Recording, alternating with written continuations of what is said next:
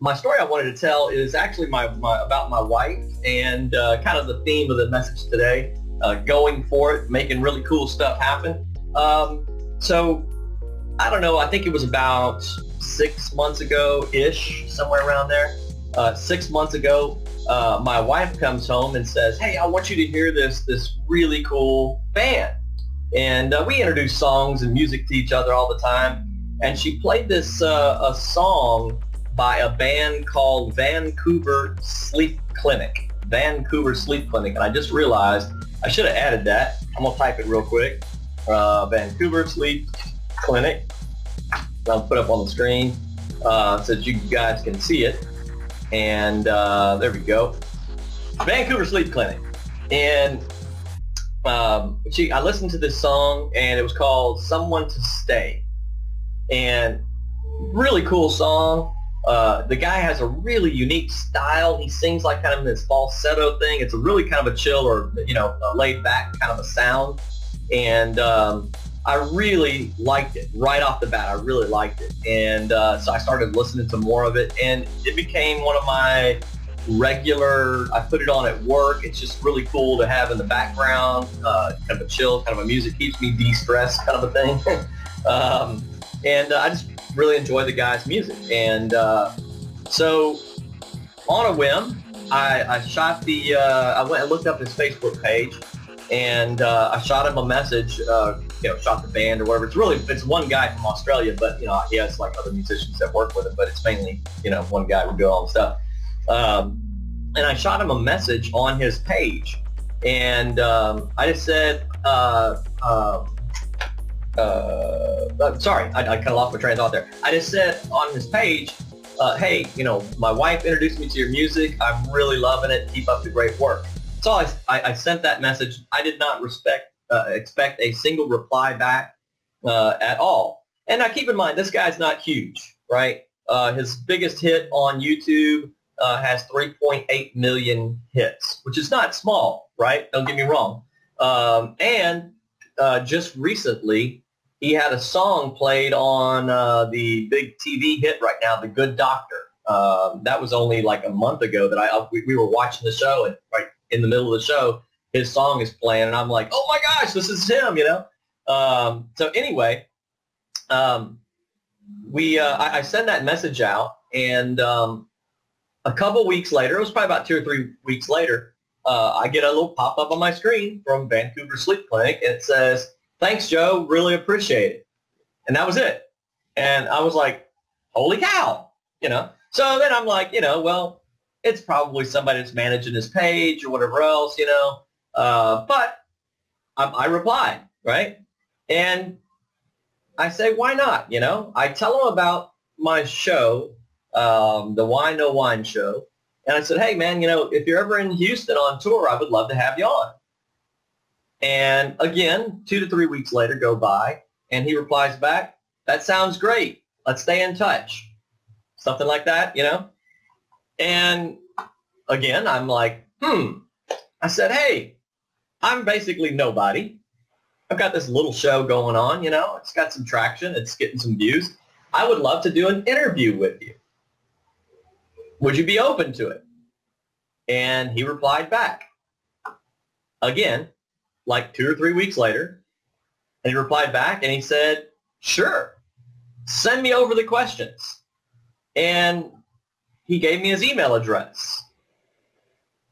Now, I know a lot of musicians are used to doing like the interviews, and then it'll post to a blog or whatever, that kind of thing. So that's what I think he got that idea. I wanted to do a live interview, like right here on the the video type of thing, which I'm still working on, by the way. But anyway, I sent over the email to him and didn't hear back from him for quite a while. And I was kind of like, well, dang, whatever. I was trying to make it happen, that kind of a thing. And then just about a week ago, I get a reply, again, on Facebook Messenger, and he says, oh my gosh, Joe, I'm so sorry. I just saw these questions come through, and I'm going to get right on this, and I'll email them back to you. And he said, I apologize, I've been very busy. Well, he's been in the studio and he's released several new songs already in preparation for his new album coming out. So as a musician and having recorded in the studio more than once, actually, I know that that is a really, really stressful, busy period of time. So I was not surprised by the delay at all. And then the following day or over the weekend, I just got in 2 emails from him, and he had answered all the questions. And in the last email, I'm going to read this to you. In the last, he sent me a second email, and it said, "Thanks, Joe. Really great questions. Interviewers can tend to be lazy sometimes, so it's really nice to have questions from someone who's clearly invested time into the music. I appreciate it, man. Keep up the great work." Now, how cool is that, right? My point in sharing that was to say that whether you think you can or whether you think you can't, you're right. Right? So the title of my little chat today was Going For It, making really cool stuff happen. I want to tell you guys today that whether you think you can or whether you think you can't, you're right. Belief precedes everything. Hear me on that. Belief precedes everything. You have to create it in your mind first. You have to see it in your mind first. So what are you working on? What are you working towards? Have you clearly defined it? Do you know what it looks like? Is it written down? How you're going to accomplish it? Do you have a plan, right? Spend time dwelling on that which you're working towards. See it in your mind's eye. There's a famous movie called The Pianist, and I forget the guy's name. I always forget the guy's name. I'm going to see if I can look it up real quick. That it's based on this famous pianist. It was directed by Roman Polanski. Starring Adrian Brody. Polish Jewish. Yeah, okay. This is why I never can remember the name, because it's impossible. Vladislav Spielman. Okay, so I know I butchered that. but it's like Shelley says, came in late. Who are you talking about? Yes. Your reality is, yeah, check this out. I am absolutely going to show that. What's going on, Shelley? Ben said your reality is whatever you accept it to be. Amen on that one. Shelley said, came in late. Who are you talking about? So Shelley, there's a band, a small band. It's a group called Vancouver Sleep Clinic. I say small. They've been aired on national TV in The Good Doctor. One of their songs was played in there. On Spotify, they're getting 1.2 million listens a month. And on YouTube, his biggest song is currently right around 4 million. So I just said, what the heck? And tried. Reached out to him and got an interview. And I'm still working on a live interview. I'm going to make that happen. Tony says, yes, Joe, preach. Yeah, I get on a roll, man. And this is a Sunday. I'm sorry, Sunday. This is a Monday morning conversation here, going for it, making things happen. I was referencing here this guy that was the movie The Pianist was about with Adrian Brody, who was a German Jewish or Polish Jewish composer, very, very accomplished, famous. But the craziest thing happened. The Germans picked him up, brought him into the concentration camp, and he was in this concentration camp for a number of years. And, it was a concentration camp, all right? It was that. When he came out, he was even better as a performer and a composer. And the critics were really kind of stunned by his skill and the development of his skill while he was in a concentration camp. And they asked him in an interview, they said, how could you have developed your skill while you were in a concentration camp? You didn't even have a piano. How could you play? And his response was brilliant. He said, what are you talking about? All I had to do was play. He goes, I played every piece I ever knew. I worked on new material all day long in my mind. He played in his mind. It has been proven that mental practice is about as 80% efficient as actual physical practice. That's how powerful the mind is. So whether you think you can or whether you think you can't, you're right. And the first place it has to start is in your mind. You have to be able to see it. You have to believe it. Believe it. It has to be real and possible in your mind. That's such a critical point, folks. It has to be real and possible in your mind. If you're kind of that inner voice is saying, yeah, I'm not going to do that. Like over the weekend, I was saying I need to go to the gym Monday morning. And my mental reaction was, yeah, I'm not going to do that. And I already had a couple of objections and everything else, some other stuff I needed to get done this morning, including this broadcast. And so I already knew I wasn't going to do it. But when you set that goal, when you see the vision, whatever else, it has to be possible in your mind.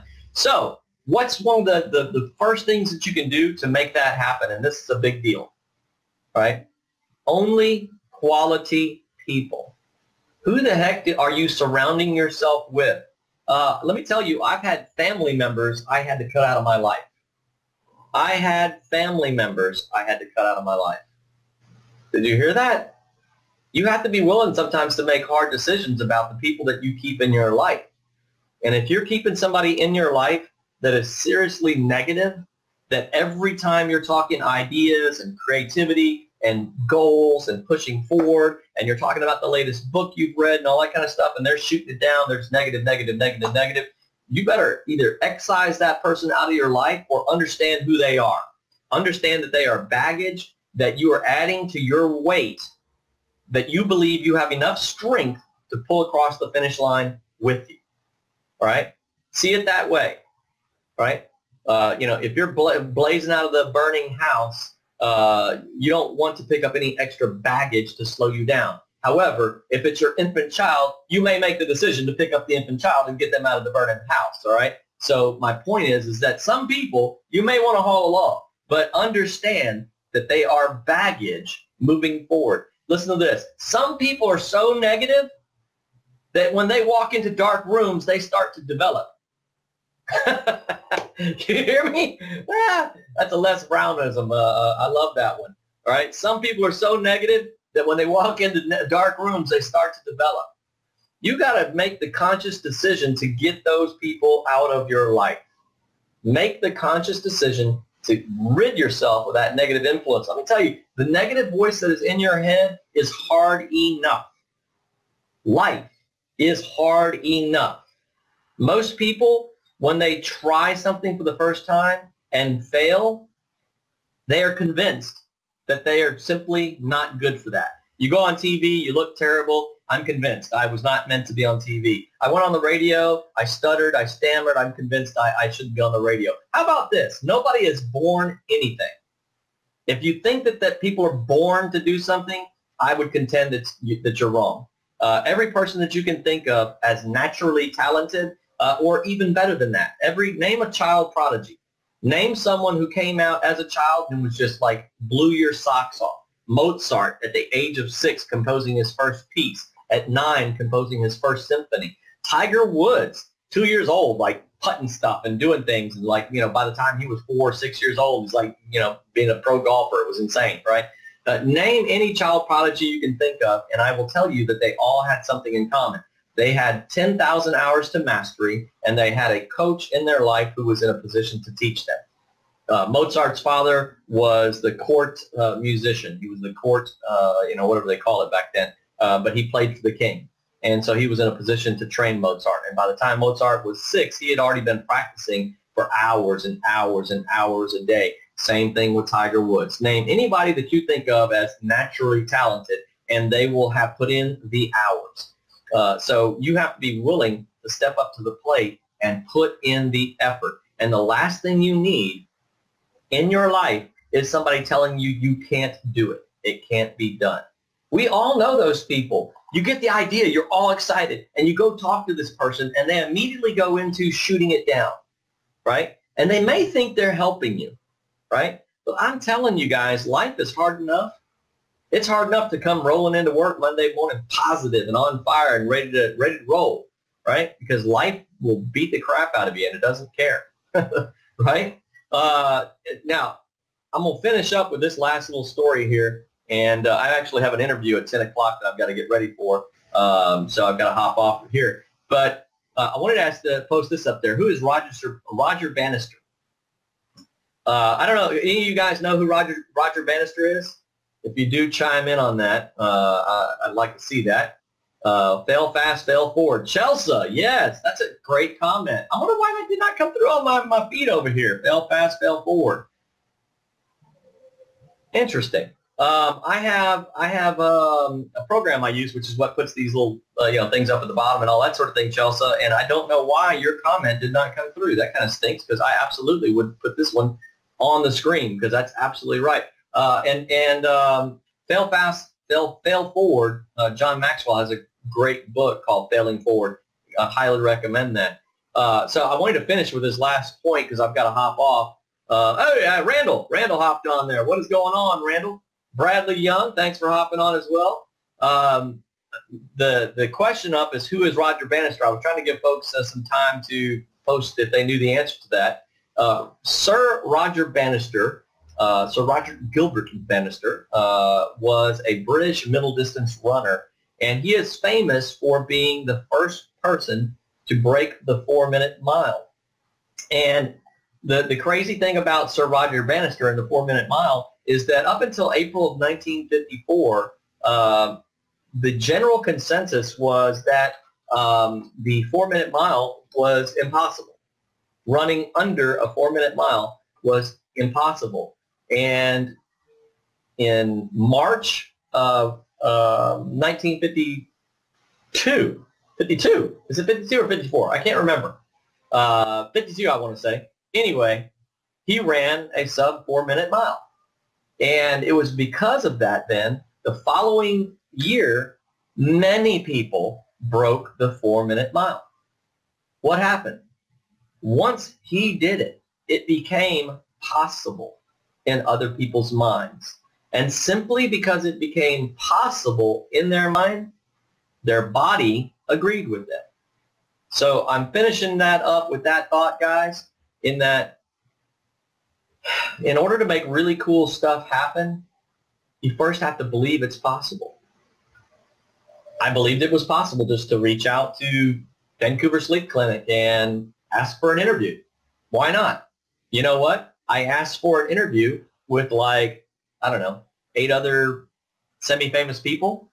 And I got one reply back from their management staff that basically said, yeah, no, we're not going to do that. But who cares? I believed it was possible. And I got someone to do it. So why not? What do you believe is possible? What is it that you are going for? Right?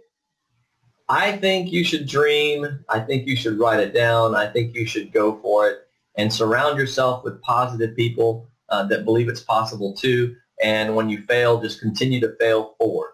Most of the people who cross that finish line, everybody just sees the finish line and says, he's so lucky, which drives me crazy. Go for it. Surround yourself by positive people. See it in your mind, because whether you think you can or whether you think you can't, you are right. There's my, motivational speech for Monday morning, hopefully to get you fired up and, get you hustling along into your week. I will wrap up with saying, take care of life insurance. Don't let that get, don't let that get away from you. Don't let that be a surprise that your family has to figure out. And if you haven't yet done that, hop over to my website, joeorsak.com, and I'm putting that up on the screen here. Hop over to joeorsak.com and get the hit the get quote button and let me take care of that for you, because that's something that you need to take care of. You need to see that happening. See that happening. All right, guys. I'm fixing myself some coffee, and I'm moving on to get ready for a 10 o'clock appointment. Appreciate you guys hopping on with me and being a part of my life and being a part of my, words of wisdom here. Hopefully they're inspirational for you. And will help you move into the week with ferocity. See you guys later. I am out.